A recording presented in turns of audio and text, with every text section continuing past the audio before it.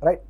Or see if we can invoke some equality and draw parallelism between our microscopic way of approaching things and our macroscopic knowledge of classical thermodynamics. So the number of complexions, so at any instant of time during the process of, so once I remove this or make the central display as as something that will allow the exchange of energy, E1 is gradually going to change and E2 is also gradually going to change. They are going to exchange energies. E1 and E2 are gradually. However, at any instant of time, E1 plus E2 is going to be equal to E0, simply because of the fact that this entire thing is an isolated system. So it is possible for us to write E0 minus E1 as well. Okay. Now the composite system A1 plus A2, which I will call as A0, okay, can be in how many different ways? Can at any instant of time you can achieve it in E1 times E2 different ways, right? The composite system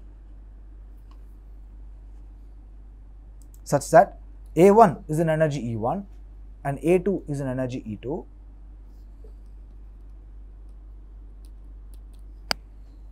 Is nothing, can be in omega 1 E1 times omega 2 E2 different ways at any instant of time, right?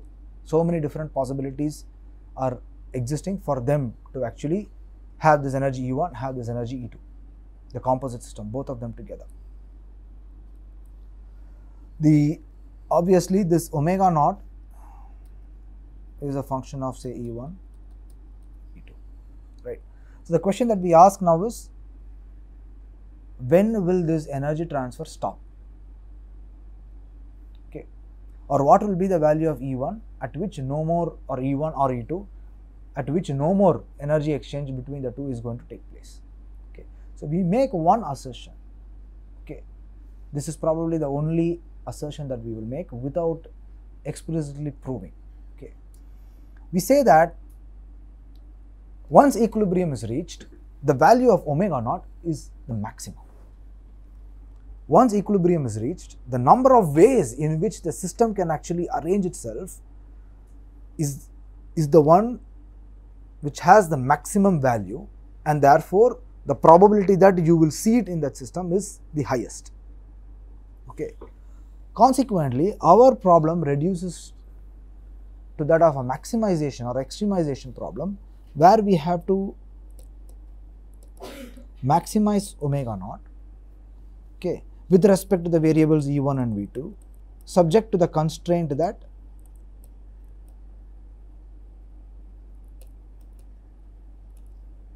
E0 is equal to E1 plus E2, right? So how will you extremize functions which have constraints?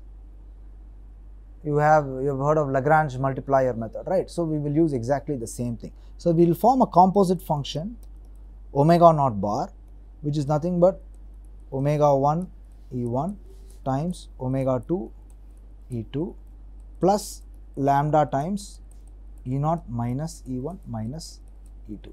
Okay, we need to extremize this. So extremizing this with respect to the variables E1 and E2.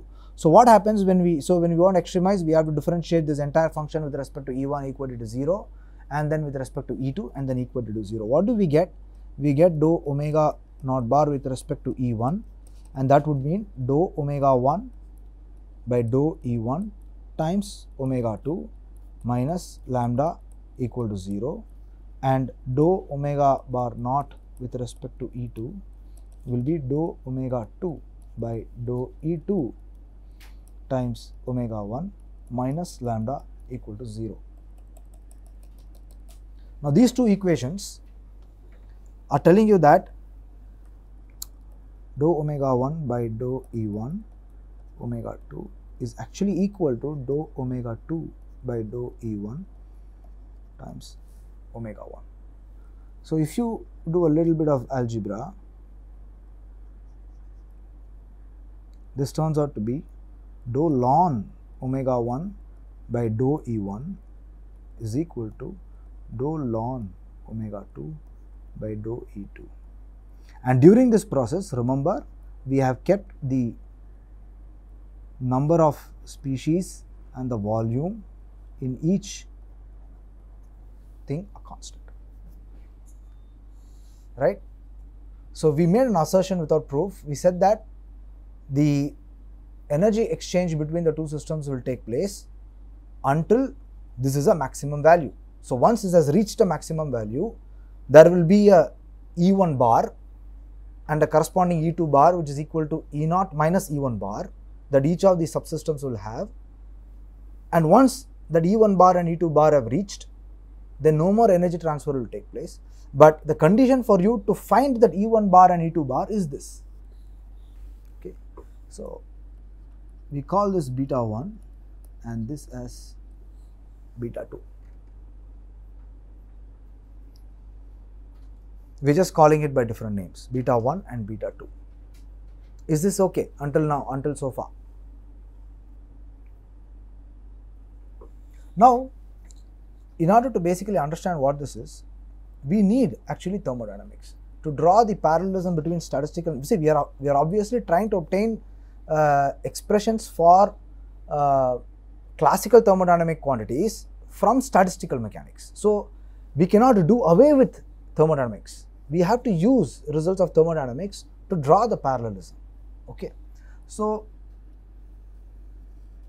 when you write the first law, we just wrote this at the beginning of the class. So we said that du is equal to TdS, because I am going to keep my volume constant, right? So dou S by dou U at constant n and v turns out to be 1 by T, right? At equilibrium, I will have 1 by T1 equal to 1 by T2 or T1 equal to T2. Correct? Yes or no?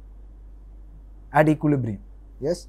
Now look at this expression here and look at this expression here. This is dou ln omega 1 by dou E1. This is dou S by dou U, and in this case U is nothing but E. That is the internal energy of the system, right? So dou S1 by dou E1 N1 comma V1 will be equal to 1 by T1, and dou S2 by dou E2 by V2 will be equal to 1 over T2 from thermodynamics. Therefore, from this expression and this expression, we are kind of tempted to write the following: dou S by dou ln omega is equal to 1 divided by beta T. By looking at this expression right here, right, which is equal to beta 1 or beta, dou omega by dou E is basically beta. So if it belongs to system 1, then it is beta 1. If it belongs to system 2, then it is beta 2. And similarly, dou S1 by dou E1 is 1 by T1. So I am just removing the suffixes 1 here, because it can be any arbitrary system as long as n and v are constant. So dou S by dou ln omega is 1 by beta T, and this has to be what? A constant. Right? Now what Boltzmann did was, this is where Boltzmann left it. Okay, this was written down by Boltzmann. Okay, and basically he thought that since this approach is kind of connecting something at classical thermodynamics level and the microscopic nature of the system, this has to be some sort of a universal constant. Okay. Later on, Planck came and said S is equal to k ln omega. Okay, and then if you did this dou S by dou ln omega, you would get the Boltzmann's constant k. So this 1 by beta T happens to be a universal constant, and we call it the Boltzmann's constant. Okay. So right now, if you see, we have an expression for the macroscopic thermodynamic quantity in terms of this number of complexions omega, which has got nothing to do with thermodynamics, right? It has the total number of ways you can arrange something. So S is equal to K ln omega is one such statistical mechanical expression which connects the microscopic quantity to the macroscopic thermodynamic property of the system. We can now do this for different cases, which I will do in the next class.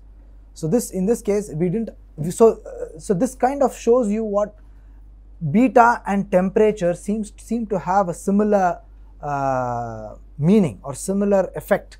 So beta might be true when you are talking about the thermodynamics of the system using the microstate approach, whereas temperature has a meaning of equality when you are taking the classical thermodynamic approach, right? So beta and T are related through just one constant, which is the Boltzmann's constant. Now the next job is to see what will happen if you actually allow this central piston or whatever this thing that is allowing the exchange of energy to not only exchange energy, but in addition to that also move. Okay. So if you allow it to move, then what should be the conditions for equilibrium? P1 should be equal to P2, right? Right?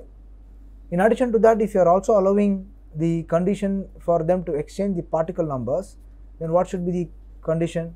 The chemical potentials in the both ends, the exchange of species will happen until mu1 is equal to mu2.